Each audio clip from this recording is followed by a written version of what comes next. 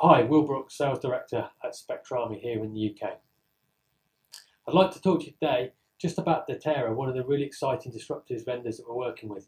What they do, how can it help organisations to drive efficiencies in their IT infrastructure. So, software-defined storage. That's what Datera do. But what is that, and how does that impact people? Well, what we know is that people have been moving data out to the cloud, and then there's been a thought about that. We've got to bring it back because it's too expensive out there. But everyone's adopting some form of hybrid cloud. And what does that actually mean to them? What's it going to look like? And they probably don't know because it's an ever-changing landscape, and we know that's going to be the case. But I think what's fair to say is that people have adopted a hybrid multi-cloud environment. And by that, I mean they will have some data in Amazon. They may have some in Google. They may have some in Azure.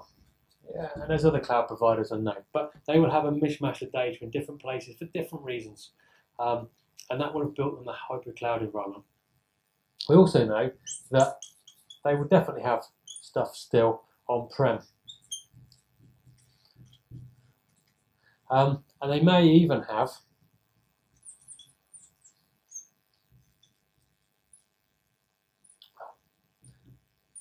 multi-sites as well, which is great, but your data's got to be somewhere. And traditionally what we bought big SAN storage area networks, and we stuck here and we put our data in there, and over time we've started migrating some of that data up into the cloud.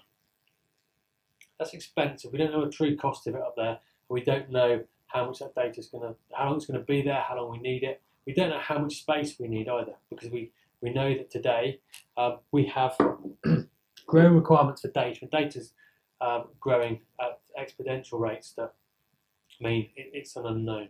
So when we spec new hardware or new storage, it's almost impossible to second guess what it's going to be, and that means that we'll always over-egg the pudding. We'll put too much into the budget because we don't want to be caught short before an upgrade.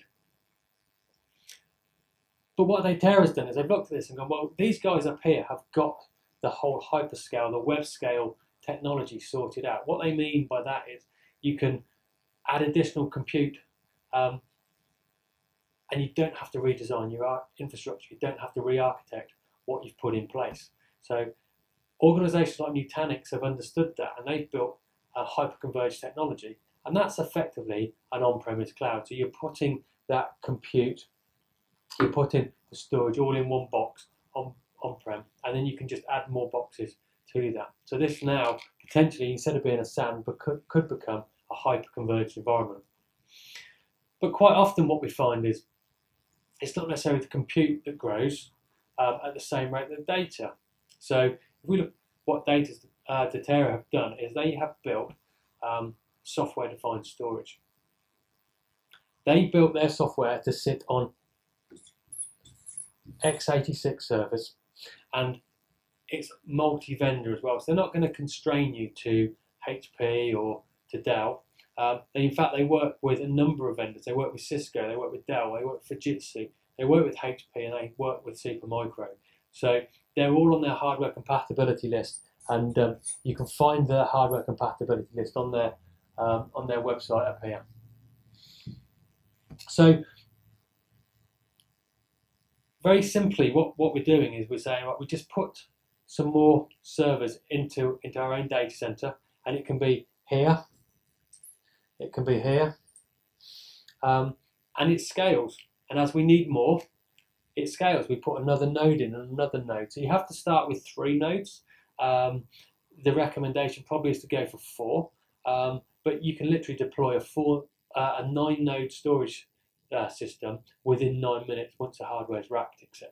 So really exciting technology, really disruptive. It's going to change the way people look at building out their storage infrastructure, about how they can actually manage this link, this interdependency between the public cloud, their on-premise or their private cloud environments. And by doing that, it's going to, the software allows application-driven orchestration, You can have different media types in here. So the applications that demand the faster storage and the media, they can use that, and the system's automated to find that out. Recently we had Michael and Gaetano from Datera in our offices, and we've got a couple of videos on our YouTube side that where we're discussing with them how the technology works in a lot more detail. Listen to the experts rather than me about what's going on, and if there's an interest, then please get in touch with us at Spectrami here in the UK. We'll be very pleased to hear from you.